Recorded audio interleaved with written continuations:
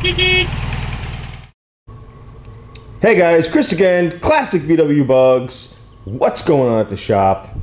We're here, summer 2017, summer just started. Holy cow, I love it, finally. Good weather, driving weather. Let's do this. All right, what you see in front of you here, well, it's my good friend Joe's 54 Ragtop that we restored for him last year. Here's a 73 Karmann Ghia that I got out of Florida. Pretty cool car, guys. I got this car for sale. We put some white walls on it, some beauty rims, painted the rims black, repadded the seats. Some numbers matching. Karmann Ghia body chassis motor.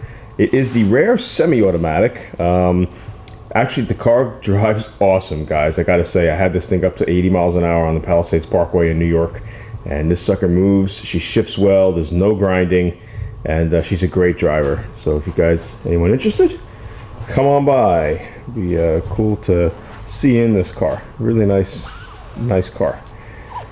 And what we had over here, 67 Savanna Beige. I don't know if you guys remember this car. I restored this car a few years ago, maybe 4 or 5 years ago, and the owner bought it, and like a lot of my customers, they have their fix after a couple years and they're looking to move on, so they send it back to me to put it up for sale and see if they can get some money, and then they want to jump into something else maybe, you know.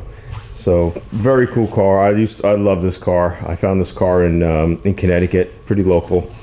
It was only about a, I don't know, 45-minute drive from here, and I found it on Craigslist, and we stripped it down, repainted it. I put this car back together pretty quick. It was so solid. Put one of my signature interior kits in this car. Sweet car. Body chassis match. Just really sweet. Did a nice headliner as well. So come take a look at this car. 67 Savannah Beige.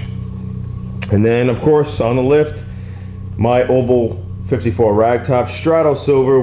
The assembly process is ongoing. As you can see, we got a lot of it done. Before you know it, we'll have the interior in this car, and I should be driving by hopefully July 4th, I'm hoping. Coming out really nice. And that is numbers matching body chassis motor car I found in Ohio. So that's a great car. I can't wait to get that on the road. And another one, 60 Convertible out of Washington State. This came in just this week. And for, of course, my good friend Joe, who also owns the 54 Ragtop that you see over here. He wanted a convertible for this driving season, and this car was restored probably about 20-something years ago. Looks really nice. This is the 1 year only Paprika Red. It's got a lot of orange in it, of course, as you see. I mean, orange you didn't really see until the 70s, but this car, just a sweet car. This is a numbers matching car as well. 36 horsepower, lasted the 36 horsepower years. Really nice car. So just some pretty cars in the shop. And then I got another one that came back.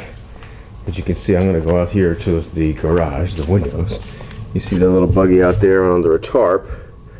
That under there is a 1958 Ragtop that I restored about 7 to 8 years ago, and popped up on eBay, and I'm like, oh, what's going on? And she was using my pictures in the ad, which was pretty cool, but it wasn't up to date.